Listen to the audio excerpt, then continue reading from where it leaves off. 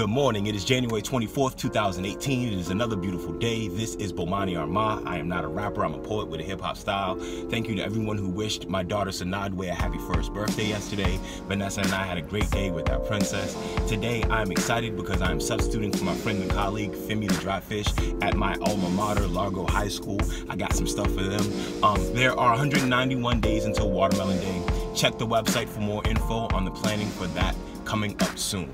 I wanted to talk this morning about how men talk about our romantic relationships in the public sphere, especially popular music and social media, since the two are my profession and my obsession respectively. I'm not going to really give relationship advice. I'm always wary of that, since relationships are so distinct to each couple that's having them, and because most people just rework cliches or give advice that might be good for their specific experience. I can say I noticed a trend about how men speak about our relationships in art and social media. I've got notes on how the women do as well, but I'll let them have that conversation amongst themselves. First, no more complaining about gold diggers if you're flashing gold. I'll say that again. No more complaining about gold diggers if you're flashing gold. You can't brag about buying out the bar while simultaneously complaining about dots all on you because of what you've got. This is obviously directed at the flashy rappers and the Instagram flossers. You can't literally have gold around your neck, in clubs, all the baller alerts list all the time, and get mad that women are attracted to it. Your bank account is the gold mine, and her stilettos are the pickaxe. If you're going to play the game, just be fair. Everyone at the club is taking part in an ancient mating ritual and financial transaction we all know the rules to. Be real. The entire game is set up unfairly. Our entire economy is set up to pay women less than what they are worth and make them rely on the money their husbands make. I personally have never had a problem finding non-gold digger women.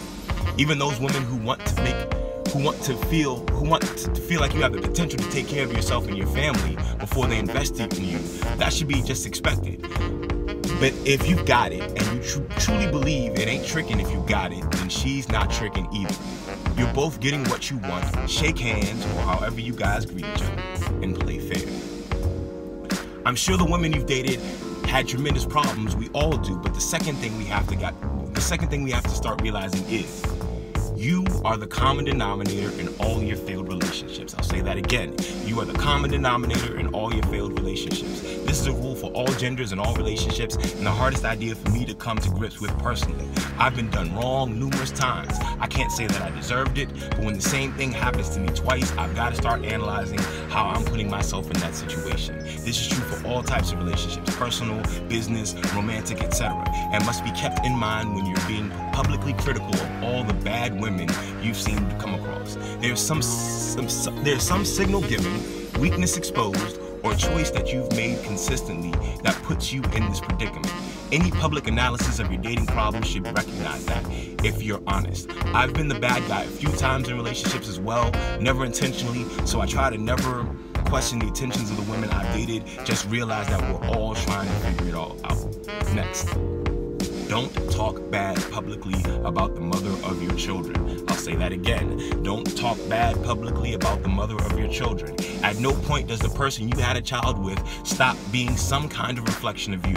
She is at least a reflection of you at some point in your life. At some point you had sex with a woman you thought was worthy, or that the risk of the consequences of that sex was worth it. There is no way your problems with the mother of your child aren't, on some basic level, a reflection of your decision-making skills, if not countless other skills. So, just in an attempt to make yourself look better, you should try not to let everyone know all your custody problems.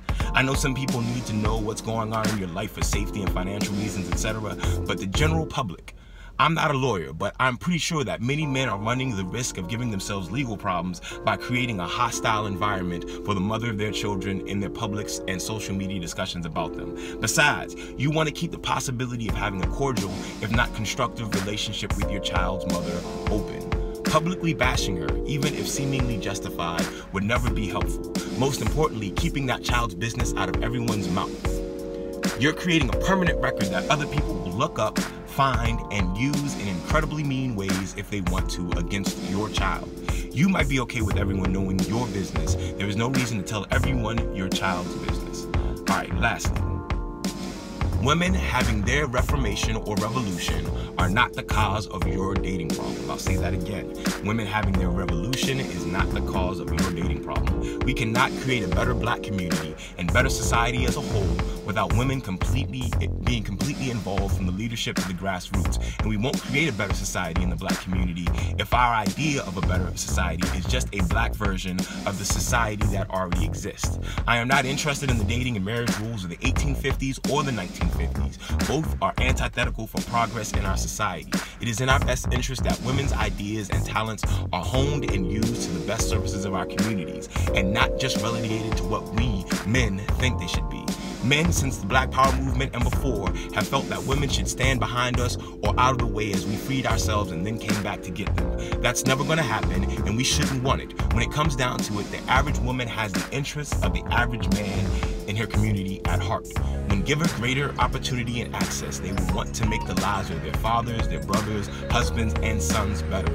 Even misogynists brag about this when they talk about what lengths their unwitting women will go to for them, or when they boast about all the mountains their mother has moved for them. We know that our women are an incredible asset, and I want them to be even more of one for their sake and ours.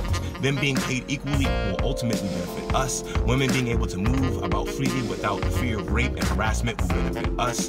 Them using their resourcefulness and decision-making that we laud about them for the greater society and through politics, and not just in our homes, will be beneficial to us.